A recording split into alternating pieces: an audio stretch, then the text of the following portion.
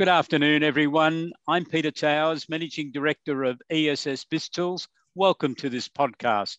I'm joined today by Andrew Geddes, a well-known Australian accounting industry consultant and the past chairman of Green Cross Limited. How are you today, Andrew? Very well, thank you, Peter. That's good. Andrew, we're at the beginning, we're nearly 1 month into it, of course, of a new financial year. And it's a year that's going to be very interesting. We've had a change of government. We've got inflation on the rise. We've got high interest rates. We've got the COVID-19 problem back with us. Hospitals the great resignation. Great resignations.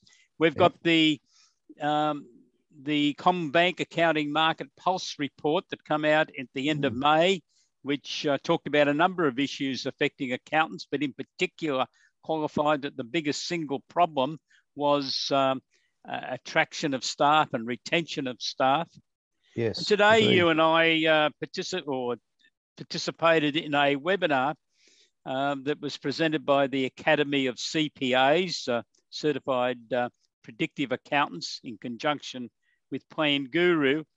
And we had two very interesting American presenters, Adam Hale, who's an American CPA and the principal of a firm based in Central America. Indiana, and, Summit CPA. Right, Summit CPA.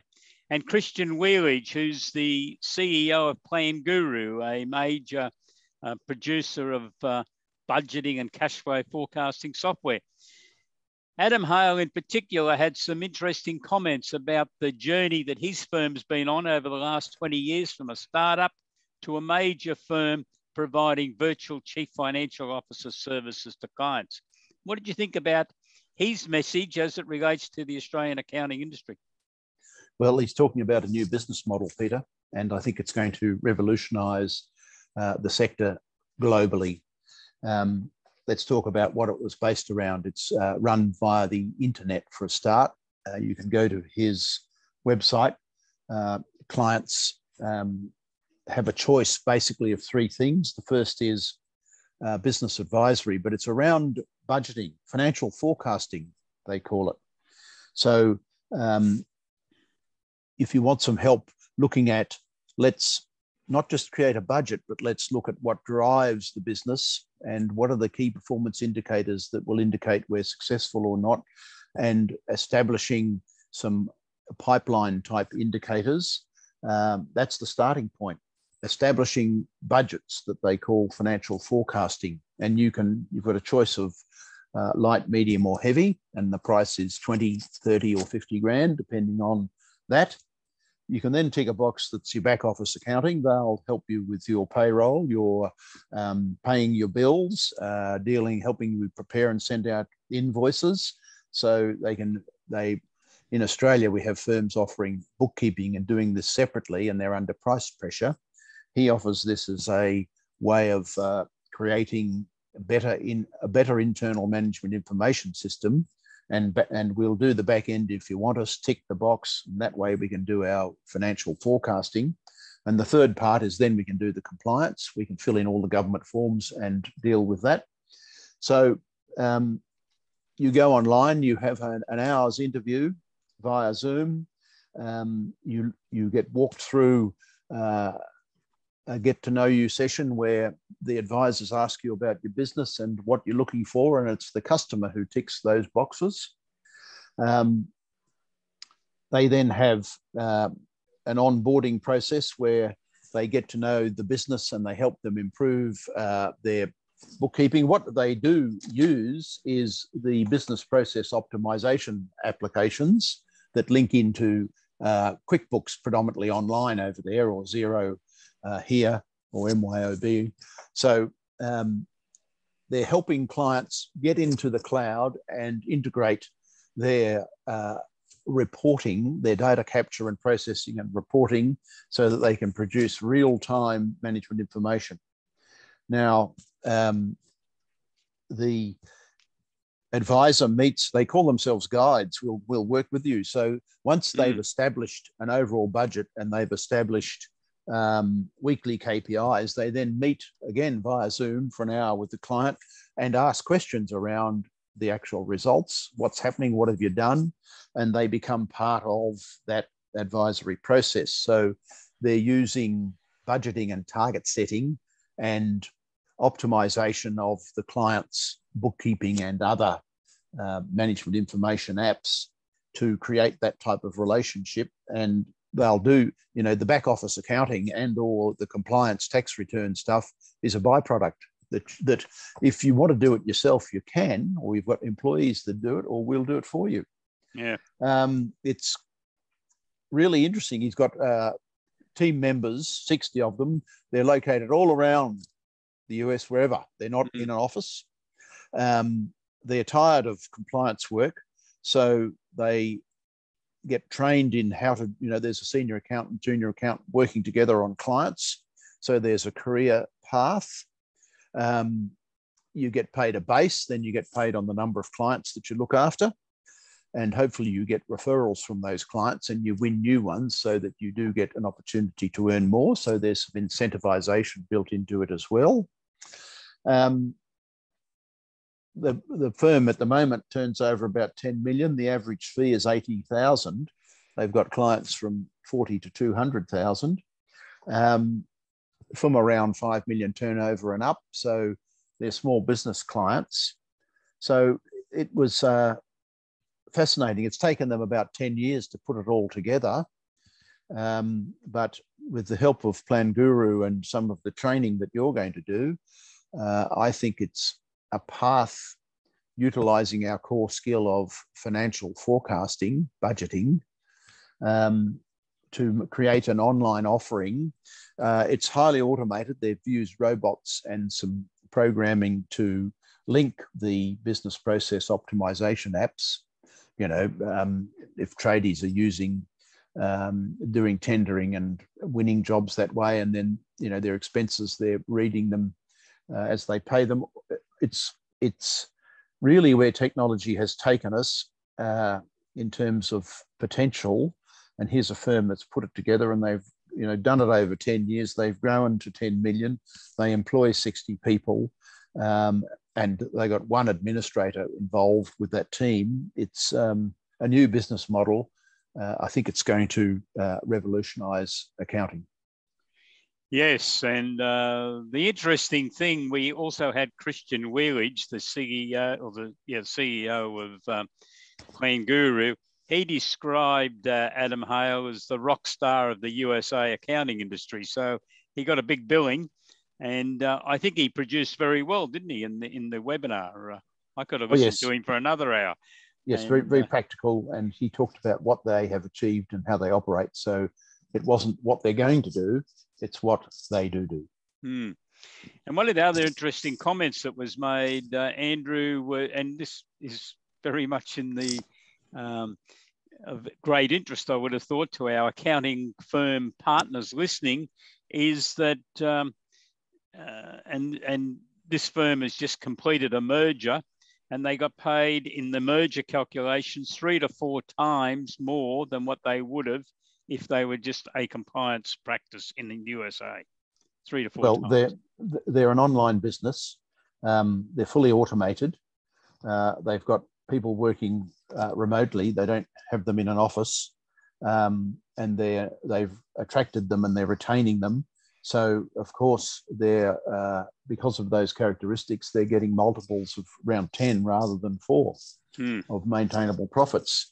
The thing that interested me is a client goes to their website and then says, yes, I would like to interact with someone, and they have an hour to 2 hour Zoom meeting where they're interviewed about their business, and the advisor then says, well, on that menu of services, there's light, medium, heavy for advisory financial forecasting, then there's back office accounting. Do you want us to do your payroll, your invoicing, etc.? Then there's compliance, tax, and other government forms that have to be filled in. So in that first hour to 2 hours, you tick what you might want, and then the project manager, the senior accountant, sends out a product order the same day based on the client's response, and then they sign a direct bank transfer. They call it an automatic clearinghouse transfer, but they get paid weekly based on, they estimate what, the fee might be 100 grand divided by 52, and weekly that money comes in automatically. This accounting firm has no work in progress or debtors. The client can say, I've had enough, and give them 4 weeks notice, and the relationship is terminated. So it's easy for a small business client to go online and have an hour's chat and go, this is what we'd like, give us a quote, that comes same day, bang. There's an onboarding fee, but it means that the first 8 weeks payment are doubled, and that's it, while the advisor gets to know you and helps you establish the budgets and the financial forecasts and the KPIs. So it puts control in the hands of the small business person. I was interested when Adam said, look, a lot of the clients are saying, well, I'm going to pay 2-3 times what I used to. And he says, well, that's it. Take it or leave it. What do you think? And they're saying, well, I think I'm going to get the value here that I want. So because I can turn it off in a month if it's not there, I'll give it a go. And he said most of them don't turn it off, and they're happy to pay 2 to 3 times what they used to pay. Very interesting, isn't it? When you look at some comments that I'm sure you've heard, I've heard them. Oh, the clients won't pay for this. This way, it's been tested. He's put it to the market, and the market's accepting it because they can see the value add that they're getting from it. So well, it's the sort of relationship that they're after. I find it interesting that here in Australia, I look after a number of professional service firms, all of them quite big in the $5 to $10 million range. And they're paying me to be a financial forecaster. We analyse the business, we establish budgets, and we break it down into what we've got to invoice each week. And then we break it down into how do we get that work in terms of the marketing that we do, be it via a website and clicks, or be it via a tender product order or a point of sale process. So it's interesting that the people who engage me have separate public accountants who do their compliance work, but those accountants aren't doing what I do. Adam Hale's model incorporates what I do, and that's the starting point. At the top end, advisory set the financial targets and the weekly, the things we've got to do, and then measure and think about how do we do them better. And the debate and analysis and conversations around that is where the value is perceived by the small business clients. Yes, so we will have more on this next week, Andrew. On the 4th of August, I should say. That's at Thursday, 11:30 a.m. the 4th of August, 11:30 a.m. AEST. Paul Barnaby, who's a fellow of the Institute of Chartered Accountants and the Australasian representative for Plan Guru and consulting on predictive accounting, and myself are going to run a information webinar. To be honest, we were going to conduct it today as part of the 1 hour webinar, but we had a session with Adam Hale a week ago and realised what a wealth of information he was, and realised that he was quite happy to discuss his business with us. So we quickly reorganised what we were proposing to do, because we believe that Australian accountants would be very interested in hearing this gentleman who has done this. He's implemented this.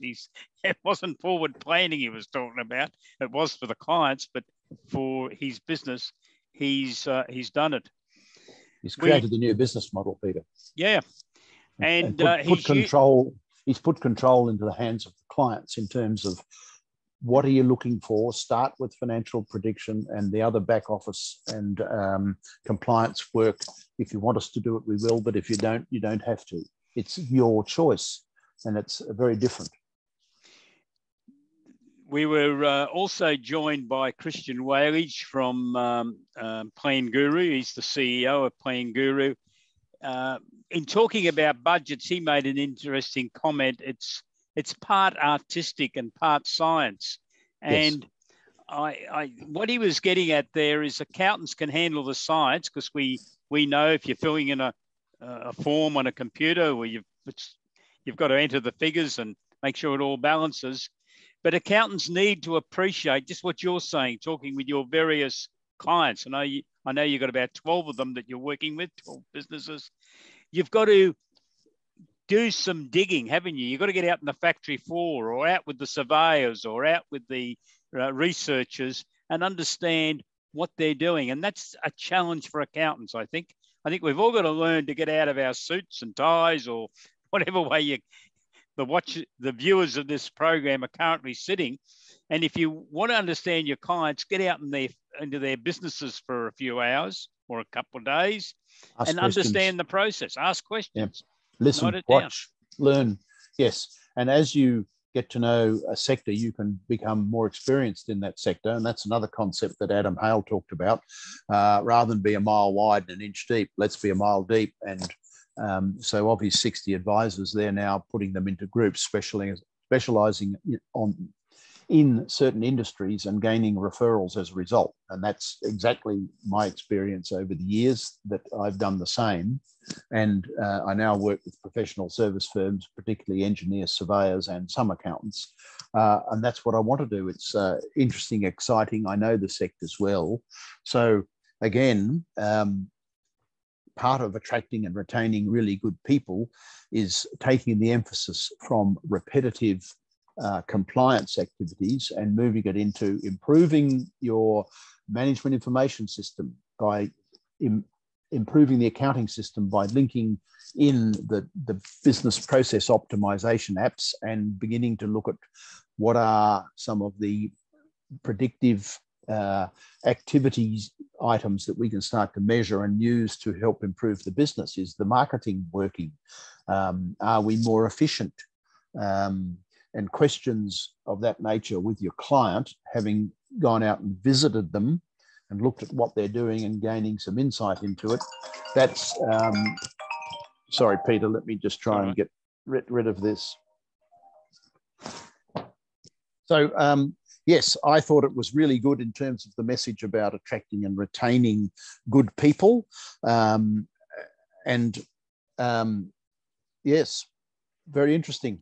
New business model. It's interesting and challenging work, but it's able to be done really using what's up there. It's not all driven by computers, and that's really what Christian Wheeledge was referring to, I think, when he said it's artistic and science in preparing, and the budgeting or the financial forecasting component is really the start of all this. There's a lot of other things followed behind it. But that's the science. That's what Plan Guru does. And it's logically correct and mathematically correct. And you put numbers in it. It does the P&L. It does the balance sheet. It's there. It's predictive. But the art side of it is getting to know an industry and getting to know your client's business and asking questions about what are you doing? What effect is that having? What are the outcomes? And if we do it differently, can we get better outcomes? By having those conversations, you're part of an advisory team that's learning about the things we do in a business can be measured and reviewed, and we can learn together. That's the art side of it. And it's not hard to do. All you got to do is ask and listen and watch and have an inquiring mind and have those conversations. It's interesting that they're having weekly 1-hour reviews of key performance indicators with their clients. A lot of them are not measuring the past. It's about activity. How many hits have you had on your website? How many have converted? How long have they spent on the site?